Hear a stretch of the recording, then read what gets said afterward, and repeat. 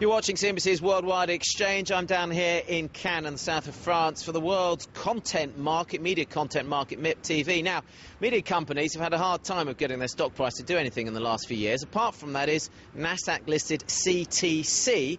It's a Russian media company, and it's just a traditional free-to-air space. It listed 2 years ago, and since then its market cap has basically doubled from around $2.1 billion to over $4.4. So what's the story here, and how long can it last? Joining us now is the CEO of CTC, Alexander Rodnyansky. Thanks very much indeed for joining us. I mean, the thing about this is you guys are a basic free-to-air traditional network model. So what's helping you perform here? Is this the developing ad market? Definitely. The Russian advertising market is booming in the Russian economy, supported by the growth of Russian consumers market.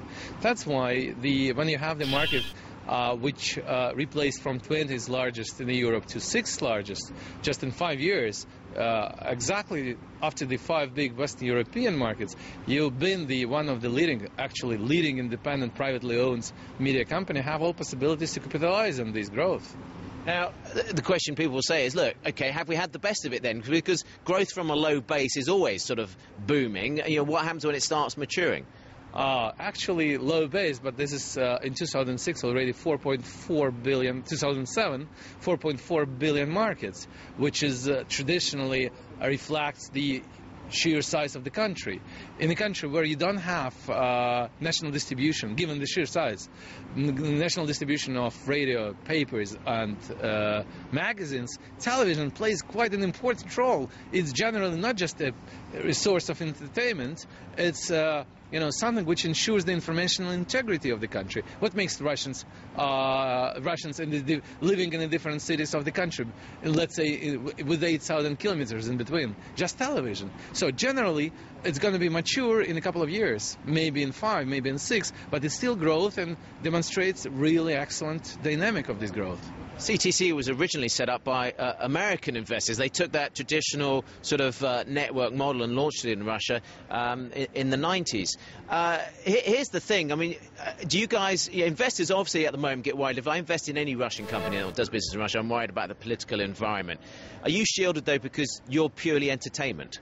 Well, this is one of the major brand attributes of the company. It's been just purely entertainment, non-political. We don't have hot news on any of our networks, whether it's CTC, our major flagship channel, or Domashny, our second one, or some other networks we just launched or acquired. We don't have hot news, but it's been always the part of our brand since 12 years already.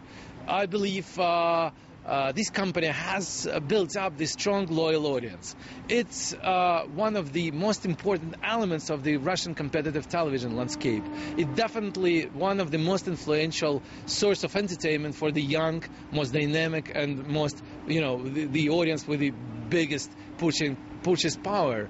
I believe Russia is, in many regards, quite mature market with very competitive, strong networks being backed by state or private investors. But I believe CTC has demonstrated many years already that it's able to go through the political turbulences and stay the same. Alexander, good to talk to you today. Thanks very much, Steve, for joining us. Alexander Rodnyansky, CEO of CTC. We did talk earlier, we don't have time actually, to talk about how they're also meeting the digital challenges and actually how, comparatively speaking, there's relatively low sort of satellite and cable penetration as well in Russia, which helps if you're a free-to-air broadcaster.